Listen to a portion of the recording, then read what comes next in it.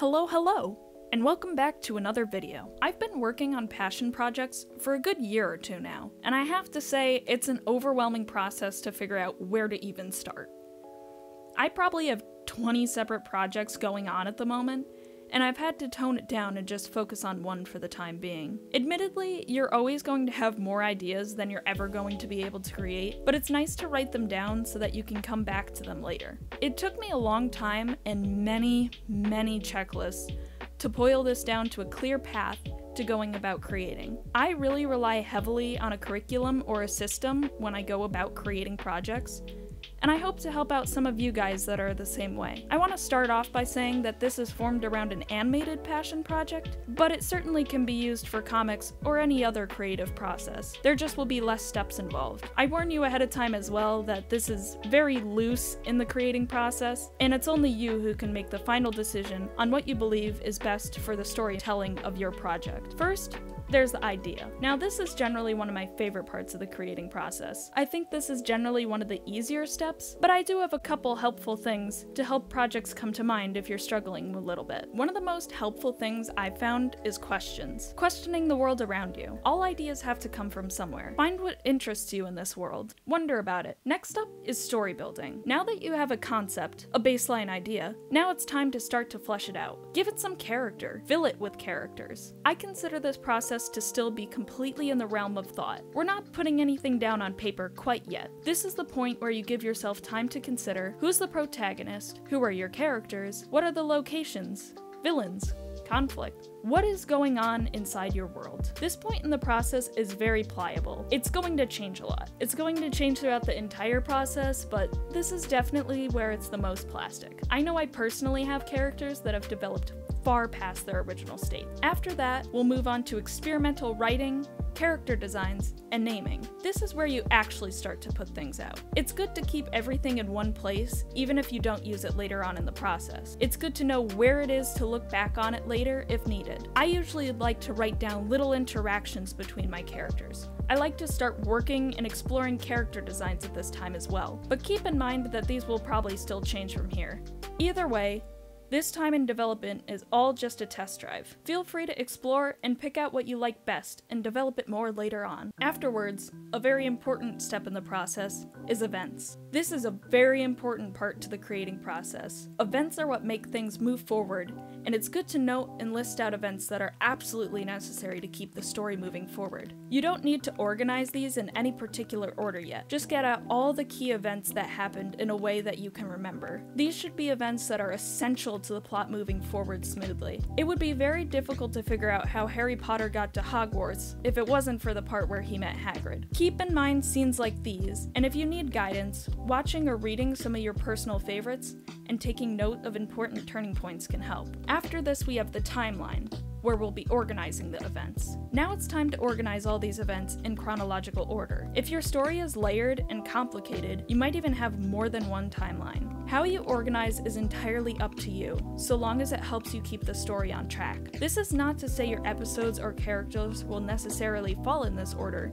although they certainly could. It is just to keep things organized and in line for the time being. This is generally a quick step unless you have a lot of plot points and timelines going on. After that, there's character sheets. This is generally one of my least favorite parts of the process. I don't know why, but I just can't stand drawing them in neutral states 4 times. This part can generally be skipped if you're writing a short story or novel, unless you hope to have visuals present. But even then, you might be commissioning an artist, and they would have to figure out what works best for them in completing the work. Character sheets are important when trying to keep character designs consistent, especially if you're working with other people. It should be giving a full design of your character from the front, back, and sides. This is to show the full 3D figure of the character as they move in a 3D space. This is true for both comics and animation, as both storytellings require a character to move instead of being a stagnant 2D image from only the front. Next on is emotion sheets. I personally like to draw these underneath the character sheets. These, in my opinion, aren't usually as important unless your character has some distinctive feature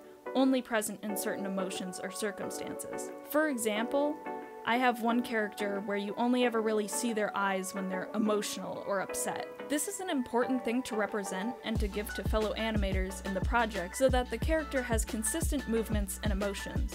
There really is no concrete max or minimum to how many expressions you should draw, it just needs to be properly representing the character. After that are character lineups or a height comparison chart. This just helps you and others visualize the discrepancy in height between characters. I usually just like to take the front view of all the characters and put them side by side. It is always a good idea to have a diverse range in character heights. It's far more visually appealing to the eye and mind to have a diverse cast rather than one that is too similar of a group.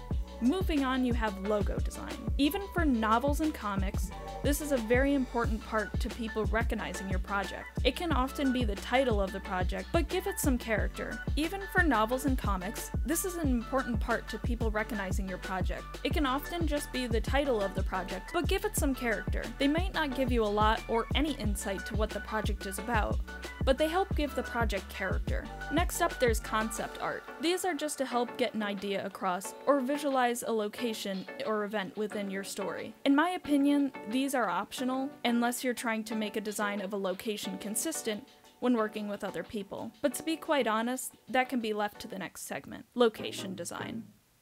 As previously mentioned, this is like character sheets. It's important in order to have consistency. It's nice to have different angle views, outside and inside views. This is really more for comics and animations, but if you have a frequently visited location, it is best to keep it consistent. The next step is making a map. This can be really loose, and it doesn't need to be fancy. Mine personally is a piece of paper with doodles on it. The only real purpose of the map is to present where locations are relative to one another. This might not be important if your story is more sketch-based or less location/event-based. It's more of a visualization for you to plan around with. Next up is a theme song. Like a logo, this is an important and helpful tool to have people remember your project. Even a slight glimpse or a second will have your project come to mind. This isn't really present in writing or comics, so no worry there. You'll still have the cover and logo to stand on. The theme song should also help set the mood of the project. If your project is about a time traveler, make it whimsical. If you're making a kids show, you're not going to make a dark or somber theme song. You're going to write something fun and upbeat, like the SpongeBob theme song. Intro and outros. Intros are kind of covered by the theme song, though you might want to have a recap or a teaser at the start of the episode. Something to grab the people's attention and to convince them to stay with you. This can happen before or after the theme song. This part of the process is unfortunately pretty loose. It's entirely up to you. I advise you to review and watch projects you love and are similar to what you're going for in order to get a better idea and understanding of what you think is best for your storytelling. As for the outro, this can be a cliffhanger, a quick goodbye. I also advise you to review other projects to get an understanding and idea of what will work best for you. If you're working with other people, it is imperative that you list all those who worked on the project and their role. Walk cycles. If I'm being quite honest, I skip these. These can be really important if you're trying to check that your character works in motion, how they move, and represent their overall tone as a person. Just like everything else, their actions, movement, and walk represent them and show their personality. This is generally just for animation. Script writing. It is of the utmost importance to keep this organized. I personally like to keep a folder for each project, inside of which I have a doc for each episode. Use your timeline during the writing process. Keep your interactions and quotes close by, and figure out if they'll work. Choose which ones to put in and which ones to leave out. You may not work in a linear path, and that's okay. You have to work with yourself. Don't get caught up trying to work from episode to episode in order if it's holding you back from working at all. In the end, you will have to go back and finish those up, but it's always important to work with your passion while you have it. One side note, if you're working with others and making an animation, I advise you to write this in screenplay format. It will help things be closer to your vision than just hoping they get the idea and personalities of your characters through just the lines alone. After that, there's script edit. At this point, you should generally read in order. This will help to check that everything flows well and in the order you intended. Make sure there are no plot holes. I would make another list writing down things you wish to change, or change them in the moment if it's an easy enough problem to fix. If it's not an easy problem to fix, take note of the issue and go back. Try to figure out what you can change to fix it, what you need to rewrite, and is it still a satisfactory outcome. Next is storyboarding or episode layout. Think about the angle and the scene. Storyboarding is where your characters really come to life. You are setting up the characters and environments. This can just be through rough sketches. It's really just to get the basic idea across so that you can use them as keyframes later on in animation. You want to make sure the scenes are interesting in order to keep the viewers interested. Try not to keep things too stagnant. Even with screenplay format, someone may have interpreted things differently than you had in your head. If you have a very precise vision, you might want to do this part yourself. Just be aware that this is very time-consuming and is by no means a quick process. After that, you're on to the pilot or episode. Let's get to know your characters and setting. Where does it take place? There should be great mysteries, story, and adventure ahead. Next on is merch. To me, this part can be skipped, but if you're really making a big project, it seems to be an unfortunate necessity. I personally don't like the idea of merch too much, only because of its environmental impact. It's not exactly the best for the world to mass produce things and then ship them 5,000 different directions. This is just a thing you should add new designs and products to every once in a while, just to keep things flowing. The real big choice you have to make is whether to work as an independent seller or post designs on a site like Teespring. The nice thing about sites like Teespring is you don't have to worry about inventory, shipping, or product complaints. However, you only get a portion of the profit, and the other thing to keep in mind is that you don't get to choose your materials. You don't get to manage your own quality control. Promotional posters!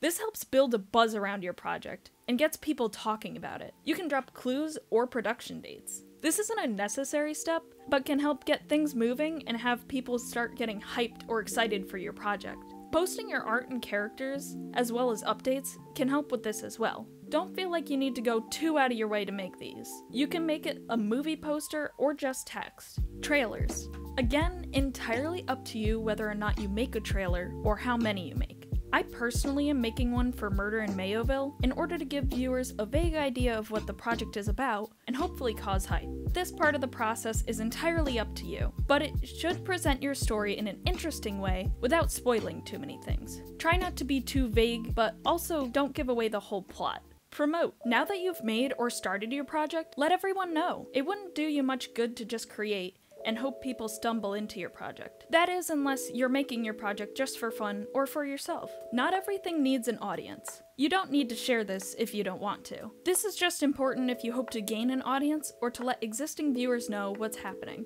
Post on your other media platforms. You can also do ads on Instagram or YouTube, but this is frequently shown that it's an ineffective way of leading people to your account. Clicks are low, and people often don't stay on your account even if they do visit. The only real benefit of ads is to build a brand or awareness of your existence, but this has to be hammered and presented several times to a viewer. Last, post your episode.